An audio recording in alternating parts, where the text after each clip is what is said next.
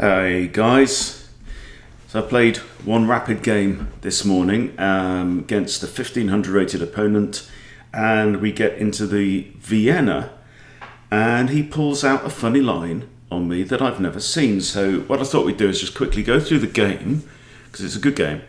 Very, very wild, very, very sharp. Could really have gone either way. And then look at the engine analysis and find out what the best response is to this interesting new line, and so that I can add it to my notes, learn and play better in future. Okay, so I've got the white pieces, and we have e4, e5, and we play c3. Now it's also worth adding that what my opponent said in the chat, I'm also a Vienna player. So he plays knight to f6, inviting the Vienna Gambit, f4, and he accepts the gambit. Okay, obviously I play e5 and his knight retreats. Now at this point, he's a pawn up, but this pawn is hanging out to dry, and I have a piece in the board and it's my turn, so I do have this advantage in development. Now, knight to f3 here is important, guarding that square from the queen. We don't want that. And now he plays this g5, which took me by surprise. And this is the tricky one. So,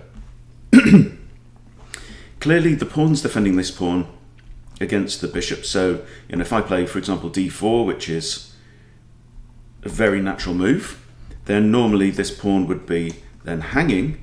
But now he's got this with g5 and also the threat of g4 hitting the knight. So, I play d4 anyway, and now he pushes g4. And where's my knight going to go? Can't go there because of the queen, and can't go there because of the queen, can't go there or there. So I've only got two options: retreat to g1 or go on to d2. Now d2 has an issue, blocks the queen's defense of this pawn and also blocks in this bishop. So I now retreat my knight all the way back to its starting point. And we already have a very, very interesting position. Right now, of course, my queen is attacking this pawn, but my knight has now abandoned f3 and therefore is no longer guarding h4. So we have queen h4 check. Very interesting. So there's only a couple of options here. Either the king has to move, or we play g3. Now the issue with g3 is f takes g3, and I can't recapture with this pawn because it hangs the rook. So I move my king now to e2. Now d6 is played, and I grab the spare pawn with my dark square bishop. But my king's already off the mark, can't castle. Okay. Knight develops, and now my knight comes flying in to d5. Knight always loves to go to that square. It's attacking c7 with a potential fork on king and rook, so the king is now forced to move to d8. So now both of our kings have moved, and no one's going to castle in this game. Now, obviously my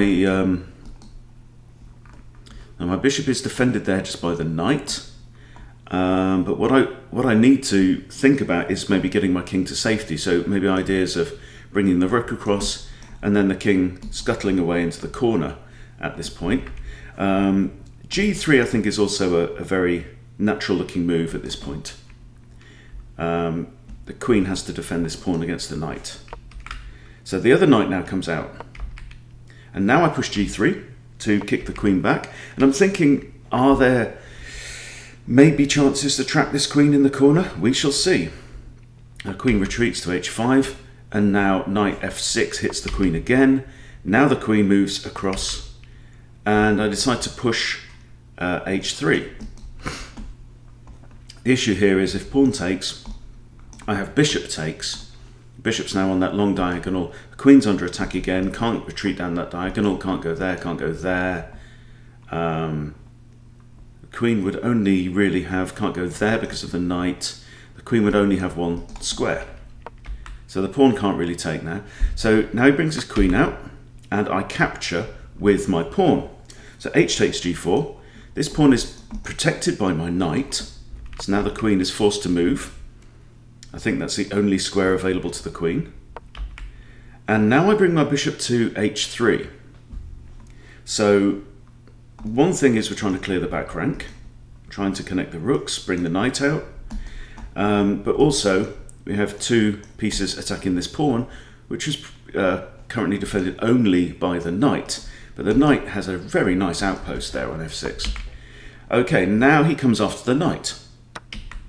So I decide, let's open things up in the middle. At least I have my queen in line with his king. Okay, so I capture here on d6, saying if he wants to capture my knight, I could capture his knight with check, or I could play there with check. So he takes the pawn, and now we have this situation. Now we have queen and bishop looking at this pawn because my knight's been forced to move. The queen's going to be defending this bishop against my knight. Okay, now he takes with check, and obviously this means that this knight is now undefended because it was only defended by the pawn. I have to take the bishop. Queen takes, and now I move my king to f2. And now the knight is defended by my rook, at least, and it's attacking this bishop here. However, the bishop is also attacking this pawn, which is defended only by the queen. So bishop takes pawn, check. I block with my bishop now. And the queen now retreats to g5. Now my first instinct was, oh, he's blundered his queen, but of course my bishop is pinned by his bishop. There is an option here of queen takes bishop, knight takes queen, bishop takes queen, but then the knight is now looking at this pawn,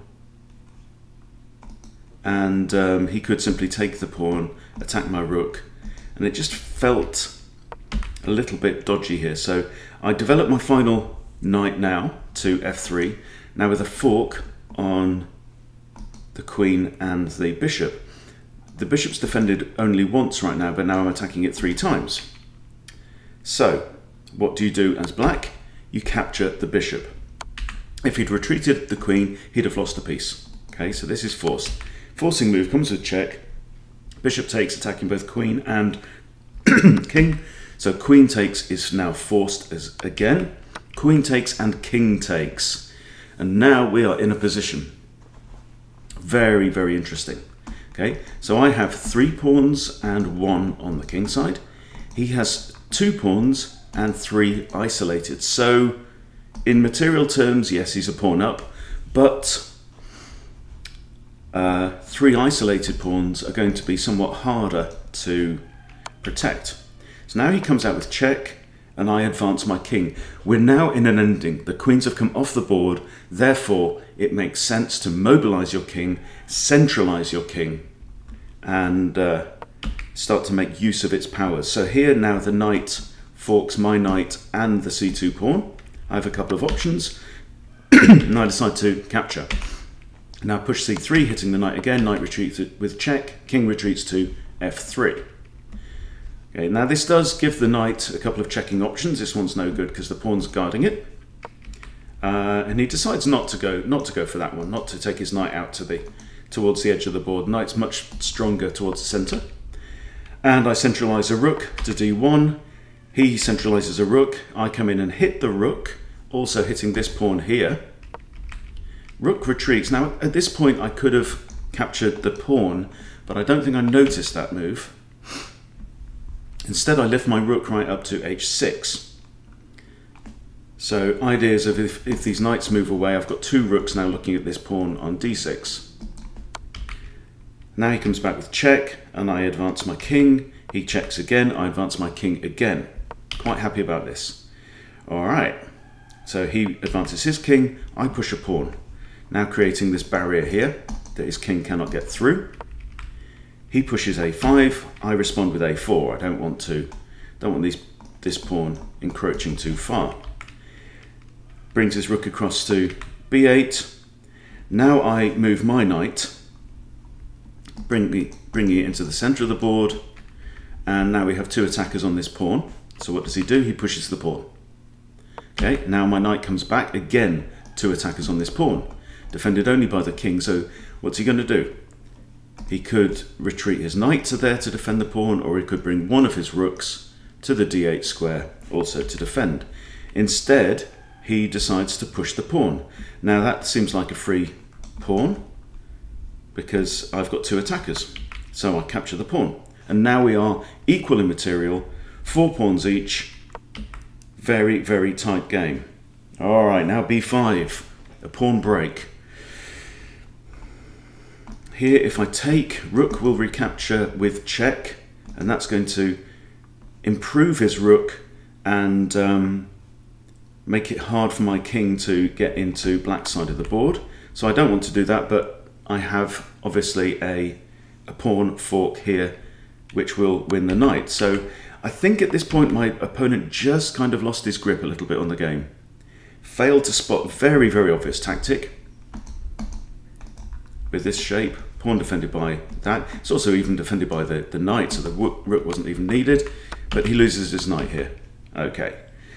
And now I capture with the king, he takes, and now I fork king and rook, grab the rook, check, check, discovered check, king only has one square, I grab the pawn, and we find ourselves pretty quickly in a ladder mate situation. So rook drops back to defend this pawn. The king is currently quarantined on the A file, pushes the A pawn. I push g4 with check, so this pawn is not hanging at this point. King drops down, and now I simply move my rook across here. So we're looking at a simple ladder mate situation. He can take the pawn, doesn't matter what he does now. Check and checkmate. Okay, so good game. Let me have to scroll down, I think, to get the game report. Okay, right, let's look at the game report. Let's see how well I played on that. So I think we're about 70 accuracy. Let the engine do its stuff. Okay, it seems to like white at the start of the game, that's good. Wow, look at that graph, look at that graph. So I have, it seems like I've thrown away a couple of winning positions, okay? My opponent played 3 blunders. I have 7 mistakes though, and we each have a missed win. So let's go through this.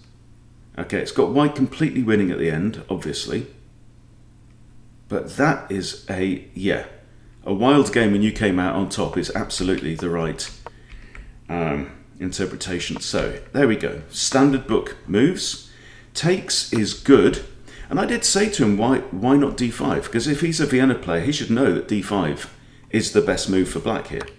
But he takes, and I advance the pawn, and knight retreats, which is the best move. Okay, now, knight to f3, best move, good. Okay, it kind of likes this now. d4 is the best move, good. And this is a good move, but it favoured white there. So let's look at the analysis. Okay, d5 is best, g4 is good, but then bishop c4.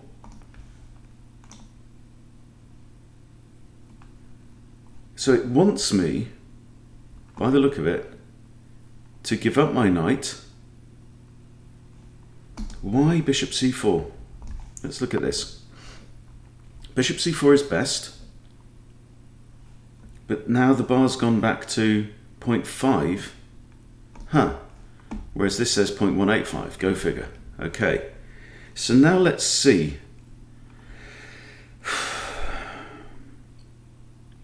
So material, I'm a pawn down at this point. And it says d5 here is the best move.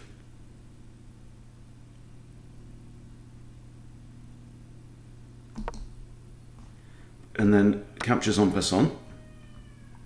Then g takes. And it's got us kind of equal. But I do have this development lead. Now I need to save my knight. I would say, sorry, c takes d6 is a mistake. Okay, what's it saying? E takes d6. That's what I just played. Oh, g takes f3.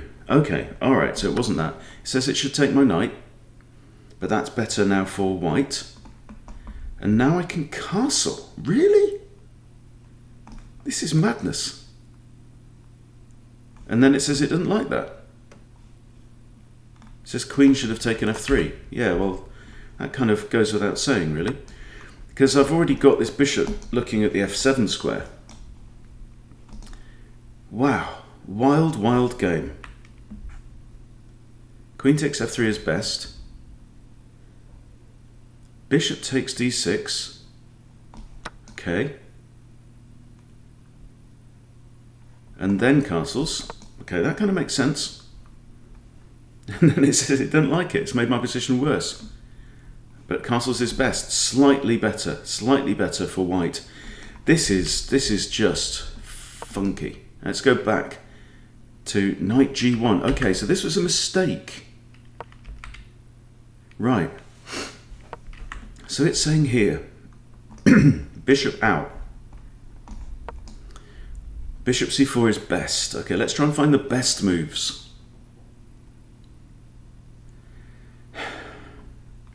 Let's say if pawn takes now.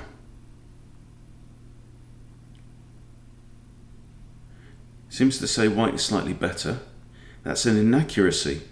Should have played d5. And then queen takes.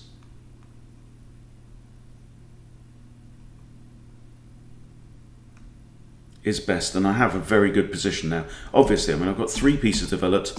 I've got 2 pawns in the center. This guy's hanging, and black has no development whatsoever. Even though he's a piece up, he's far, far behind. So let's check this again. If the knight is attacked there, bishop c4. Just go full on balls out attack. Wow, wow, wow, wow. Okay, let's try practice versus computer. And we'll take on, from this position, an advanced bot. So let's try Antonio, 1500, right? That's the kind of thing I'm playing.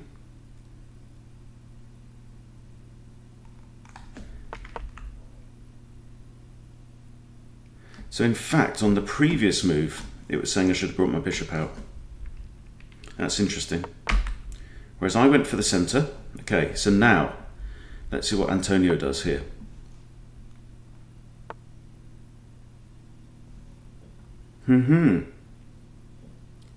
Bishop c4 is an inaccuracy. Bishop takes f4 is best. What?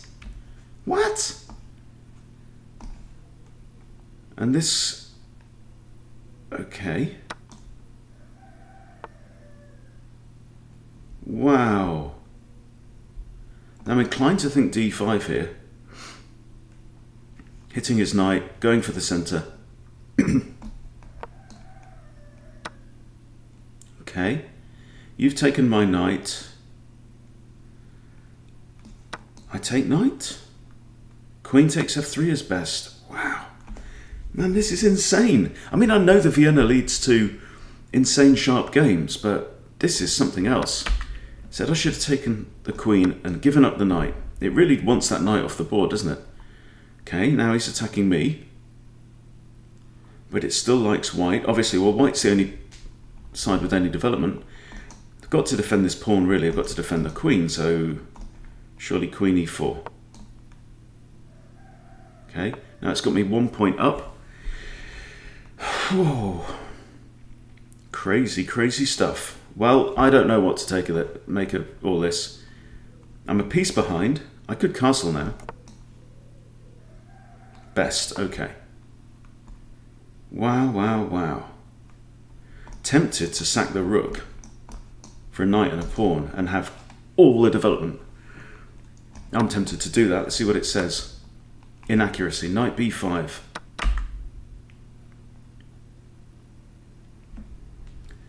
Knight b5 threatens this. Bishop's forced to take. And now it's completely winning because pawn takes with check. And now boom. It's a blunder. Oh, yeah, lose your queen, obviously, right, okay. Fair enough, well spotted.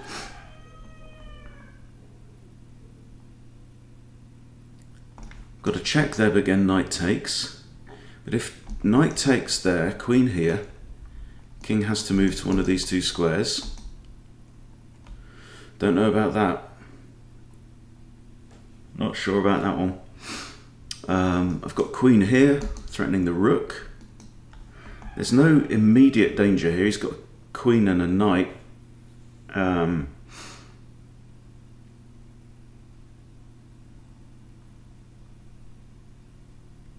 This is just bonkers, isn't it? Well, I don't know, guys. I don't know how to play this situation if it happens again. It says bishop c4 is best here, but then it changed its mind. So bishop c4 on the previous move. Okay, let's try and remember this one. So bishop c4, let's try it from here. Okay, now he's attacking the knight, but now I can save my knight. Guess here. Mistake, should have castled. It just wants that knight out of here, doesn't it? Castles is best. Wow. Then it doesn't want to take the knight. Okay, well this is a really interesting position, because what it's saying is d4, surely.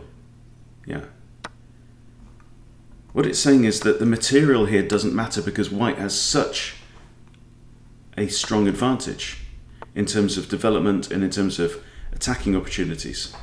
Okay, now it's completely winning. Completely winning. Okay, right then, this is going into my notes, but what a funky game. Obviously queen can't take the pawn here because of... no, it's undefended on that square. So I should probably here take that. It's just queen takes f4 is best. Okay. Okay, well, so there you go. Very interesting game. If you like flying by the seat of your pants and getting to very dangerous and sharp positions, then please do try out the Vienna game. Still having heaps and heaps of fun with this. Oh yeah, so yeah, queen takes is best. Then I've got 3 attackers. Queen, bishop and rook all against that square. Wow, interesting stuff. Right, I'm going to update my notes. Hope you've picked up 1 or 2 things from this. Thanks for watching. See you later.